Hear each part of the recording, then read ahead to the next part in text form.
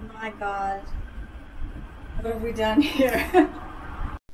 This week in our interior build and our boat restoration project, we're getting creative with every little space. And you never know, it might just save our lives.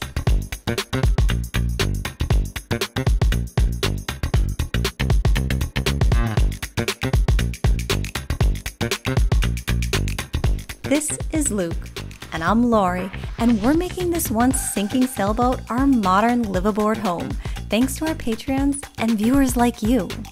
And if you want to know what it'll be like to live on the LAHAKAI when we set sail around the world, subscribe to our channel, like this video, and ring that bell. It's a totally free way to keep the journey alive. Hey, so I'm here in the v-berth, and we really wanted to put lights running around the top sides of the ceiling, but we're having a little bit of a dilemma. As you can see, we have these little elbows that are in all of our frames that chop off this corner of the ceiling, and so it doesn't make a really convenient area that we can put our light. Obviously we want it to be a continuous light. We don't want to be interrupted by these triangles, so it became a little bit of a weird dilemma and design problem. So I came up with this idea that perhaps we could have a piece of wood that follows the same angle as these supports and has a little bit of a groove inside of it so that we can inset our LED lights so you can't see them, because there's nothing worse than installing a light and you can see it. So it's inset, and then it'll point the light up and it'll reflect off of the ceiling, lighting up the ceiling, but also lighting up the surrounding area. But once he started measuring out this angled piece of wood, it became really obvious that this corner is not uniform. Nothing in our boat is uniform. So the shape of it started to fluctuate, and that was not really pleasing to the eye. So he came up with a solution, and that's this. So as you can see, it has this little channel, and in this channel, that is where the LED is going to sit and be aimed upward towards the ceiling. And this back part is going to hide the triangles. So as you can see, this solution was really nice because you get this uniform size throughout the entire ceiling, and it covers up all of these supports. It gives a place and a little home for our LEDs, and it kind of is a nice finishing touch as well, because the top of this corner is quite a strange corner to be covering up anyway. And then we can also cover this with some sort of fabric, a fabric that's uniform with the walls and the ceiling, and it really will blend in nicely. So we're gonna go with this solution, and we're super excited to see it in place. Fernando then took the example he created and started planning how he was going to build and install the actual piece and make the most of this strange space.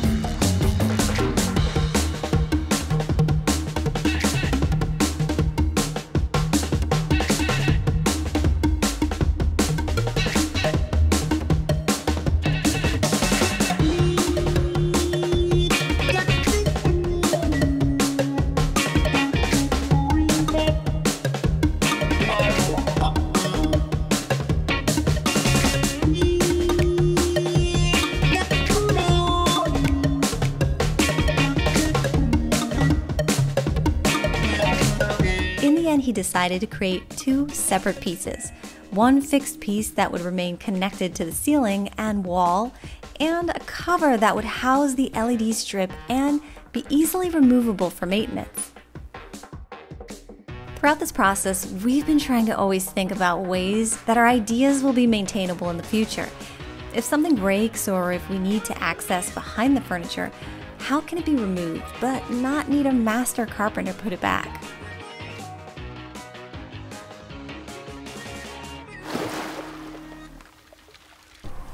So we wanted to do something a little bit different, and that was hide our compression pole in our main cabin. And to do that, we had to align it with one of the frames in our hull.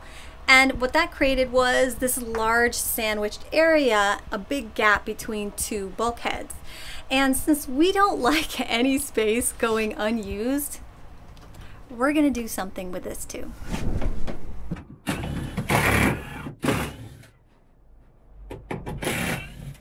The guys are removing this bulkhead right now because we're going to do something really cool with it.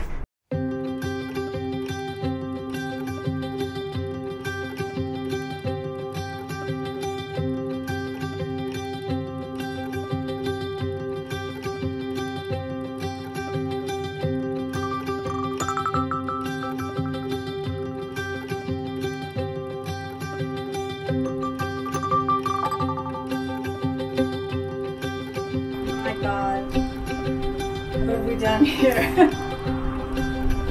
What are we doing? So, this beautiful work that they did, they just ripped it out. And it was really quick. So that's cool because we're going to be able to do maintenance on here really easily. But now we're left with what? Let's see if they could create our project and put it back in here the same way it was. The first modification we wanted to make with our bulkhead was to create a window inside. Yep, that's right.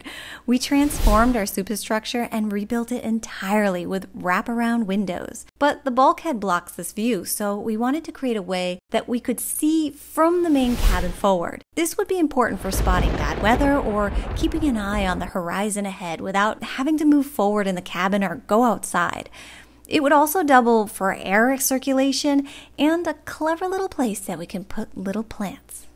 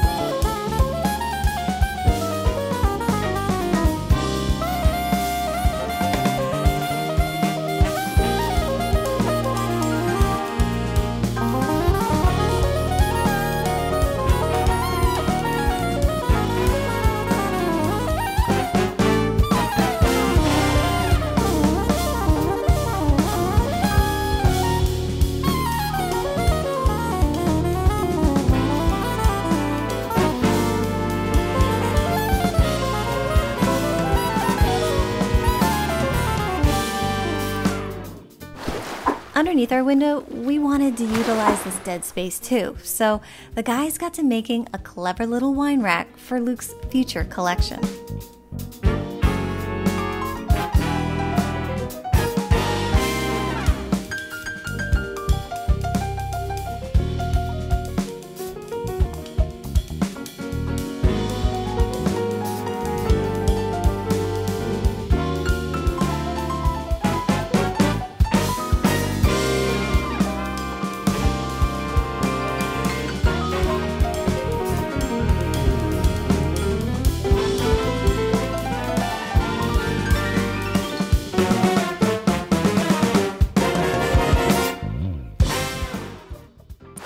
Finally, the remaining area in the bulkhead will be dedicated to holding our required safety vests.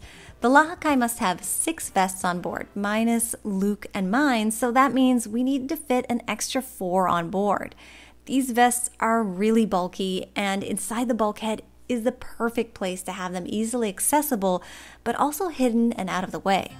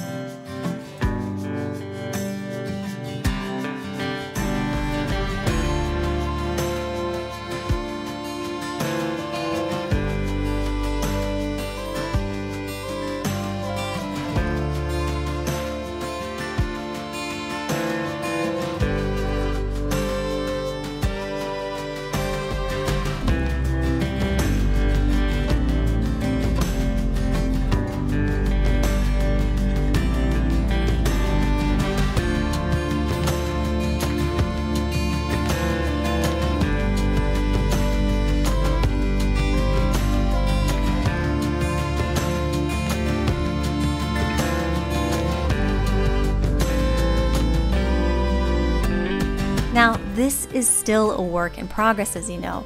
We need to create a secure way to hold the doors and the wine bottles in place. And of course, there's a lot of finishing touches, like the trim and other little details that still need to be made. But it's a really great step forward to finishing our boat. Let us know what you think of the results and our uses of all these little spaces. And if you want to hear more details about our project, join our crew on Patreon, where we give exclusive updates and inside scoops.